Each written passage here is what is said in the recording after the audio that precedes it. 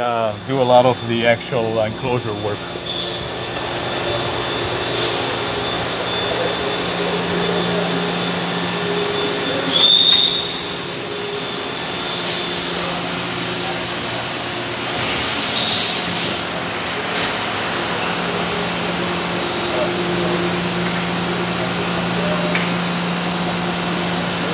We have five CNC machines here. 5.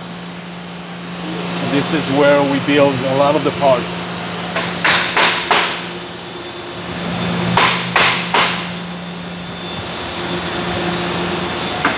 This is the back of an M2. Andy, Yes. you want to explain what this is? Okay, so. Hey Andy, how are you? How's it going? So basically, I got one right there, dude. We start off with our blank piece, and we stick it into the machine, and when we're done with our first operation, it comes out looking like this. And then after that, we take this fancy little fixture, stick it on top, then we run our second op, and we're left with the back plate. So the whole process, how long does it take to machine a part like this? This specific job, this operation is about 30 minutes. To run this, it's maybe about an hour, hour and a half. You know, so all the 3D stuff it does, the inside 3D countersink, all that stuff just takes some time. But and then taking it out, putting it back. So would you say this is like a 2-3 hour work for each part? Yes. Yeah. Wow. Yeah, So 3 hours to 3 make hours. the back of an M2, one M2. 3 hours. Yeah. For the front plate, it will probably be about maybe 4.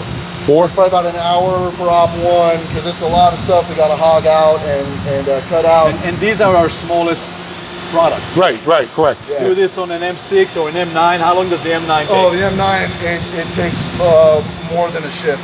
Wow. It takes over one shift to do one M9 One part. The M9 bottom plate, the front bottom plate, will take a full shift.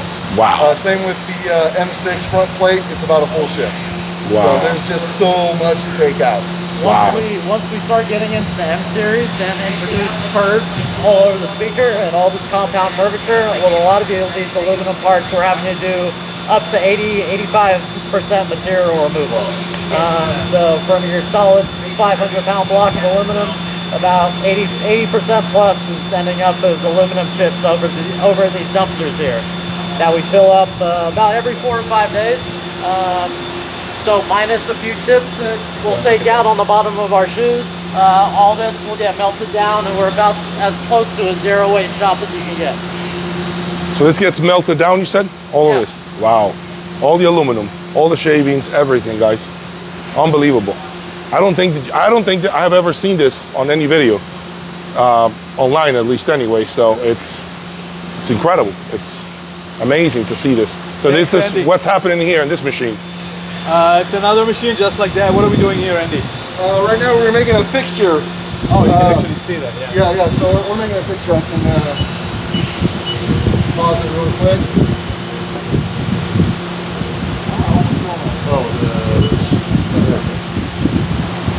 Look at that. So we have so this is going to be a fixture so we can cut some angle holes. Okay. So normally, something like this might take like a 4th or 5th axis machine, but we're doing we're doing what we can with what we got. Okay. So right now, this fixture is going to mimic. It would be like us putting a flat part down on the table, and then angling it this way, and then angling it this way to get the hole to go straight down. Got it. So that when the rods go in, they're going to go in at the right angle when we pull everything together when we're building it. So it's a fixture for the basically a fixture for a fixture that we got to run for something new we're coming out with. Wow. So, yeah, it's a trip. I see it. I mean, it's crazy. I've never seen anything like it. It's the first time me seeing something like this. Wow. Yeah. Unbelievable, man. Just incredible what goes behind the scenes. I'm just shocked to know that all this goes into all your loudspeakers. Yep. I don't think most people realize the level of work that this takes. Right. And so I think seeing this also builds a lot of appreciation for the speaker, for the line, and obviously for the work that you guys are doing here. This goes oftentimes, unfortunately, unnoticed. But now that you highlight it and we can see it, have an idea, because I'm sure that this is not the whole story, but we have a small idea of what it takes to build loudspeakers like this. All right. It's Incredible. a lot of fun. Yeah, it is. a lot of fun. Thank you. Appreciate your time. Thanks, Andy.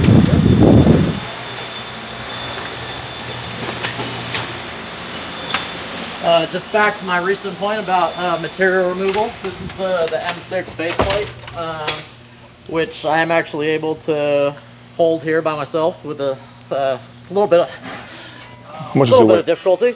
But this starts out as 3.5 inches thick. Holy crap, man! About a 450 pounds block of aluminum that we need a crane to load into the machine. In fact, you can see them here on the bottom. This is where it starts like. Right. Wow. Oh, this is the aluminum piece. Yep. Right here. Yep.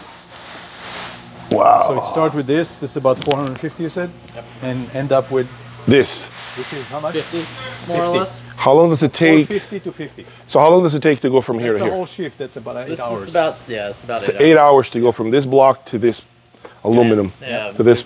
we've removed about 80% of the material between the first side operation, hauling out all the holes for the drivers, a pocket in here for our constrained layer damping material, and then flipping over and doing the even slower side to get that curved finish on the. Let me ask you something. This is actually a question that I, before I forget. Now with all the problems, COVID and the, all the resources and the aluminum and everything going up in price, right? What challenges do you typically are you seeing right now acquiring aluminum quality parts, especially across the entire spectrum? I mean, there are problems getting material, especially copper, titanium are difficult to actually get, never mind the cost, which went up through the pandemic, was skyrocketing. Now it's kind of coming back down a bit. Logistic, I mean, even when you get the parts, getting them in is a big problem as well. So there are issues across the board. It's very hard time for manufacturing now. Very hard time, man. Definitely. I mean, we're hoping it's getting better. It looked like it was getting better, and then the war in Russia started. That kind of.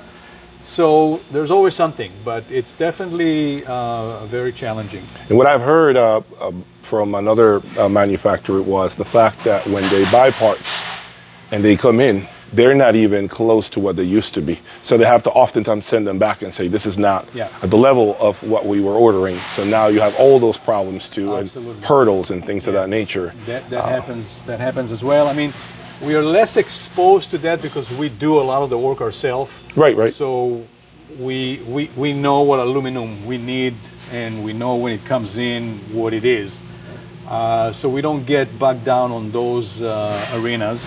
But it's getting the stuff in. It's getting it hard. It's getting the titanium, and that's challenging. Yeah. If someone, let's say, was to order an M9, right, and the order comes in, do you have everything in here to build an M9 right away, or do you have to start beginning to order all these parts? No, we typically build in batches. So we don't do one-off. Okay. So if we do M9, let's say we build 10 pairs, a batch of 10 pairs. It depends when the order comes in. If it comes in and we still have 2 pairs that were not sold from those 10, then it's no problem. It's no problem. It's coming up. It takes about 8 weeks just to put the thing together. I mean, we have all the parts. It's just actual building an M9 is a 2 months ordeal. Wow. But if we are starting a new batch, then yes, you can wait a year to get an M9. Yeah, I figured that. So it depends where you fall in the cycle. The next production of cycle. course, on more kind of a mundane products like the A series, etc.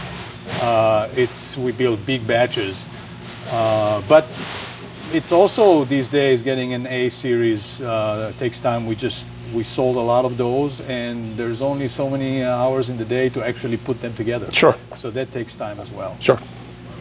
Okay. All right, so this is a warehouse. You can just see parts here that are being stored, all sorts of products. Here's some S7 plates. S1 tops, whereas the A series is all black anodized and the M series is all black and carbon fiber. The S series, we do offer 12 different finishes. You have our high gloss M-Coat orange. So with our S series, we do stock bare aluminum parts out here, waiting for your choice of color to come in, so we can send it out to our finishing vendor. Now the painting is not, if someone wants like my orange S7, that's not done here. That's not done here. No. You guys outsource that and get. Yes, we have a very high-end automotive guy that does our. Oh, and let me just say this. When he says that, I am here to tell you, it's absolutely astonishing. The colors of the speaker, the magical speakers. I can grab, I can probably grab this here and bang it against my speaker. I mean, you know what I'm saying. And the pain is fine. Don't do that. Don't do it. But the pain is fine. Like I have seen it where if I'm lifting something, my belt buckle rubs up against paint. Now there's paint missing. I've seen it before with some brands. That is not the case with Magical. I have seen it firsthand. I made a comment to you as well. So whoever's doing the painting, man, they're doing an exceptional job. It's not just the durability, but it's also the quality. I mean, just yeah, absolutely. Orange peel, it's beautiful. Yes, you can tell. It's really high end. Absolutely, 1000%. Yeah. Can't really deny that. Yeah, and this is another interesting part. This is all one extruded piece.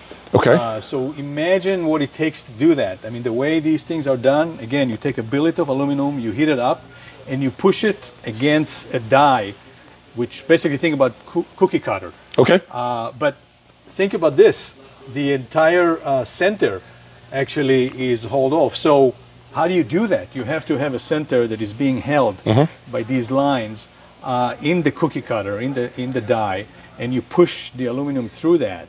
And it comes on the other end. It still has these lines, but it has to kind of heal and come together. So at the end, you get a product with no center. It's just a mind-boggling process to see that. Yeah. No, absolutely. Absolutely. So, incredible. That's an S1, and actually the S3, which I don't see here, is even bigger. A bigger one. Yeah. All right, so let's go and look a bit here on some small parts. I suggest we do inventory, then maybe take a break. Do either. Okay, and then wait for the guys. We can also do the other side before, or they're out for lunch. I think we should wait for all that until 1. Okay. If you want to do either some conference room time.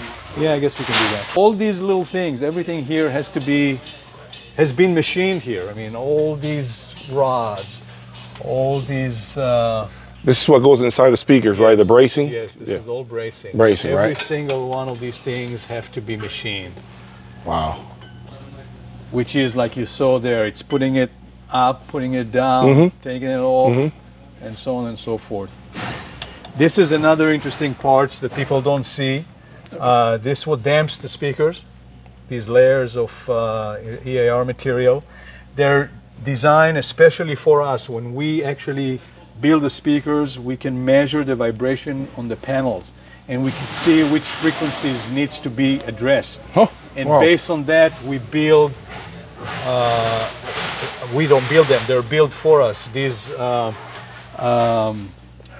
elastic materials that are being pressed between the plates and create constrained layer damping. So for anyone who thinks that aluminum is not a good material for loudspeakers, think again. Because it's extremely stiff and light for its stiffness, it doesn't store energy. It's extremely easy to dissipate the energy from it. And we do it through those apparatus of constrained layer damping. So you end up with a very well damped structure, yet extremely stiff, which is the perfect platform for loudspeaker enclosure. Got it.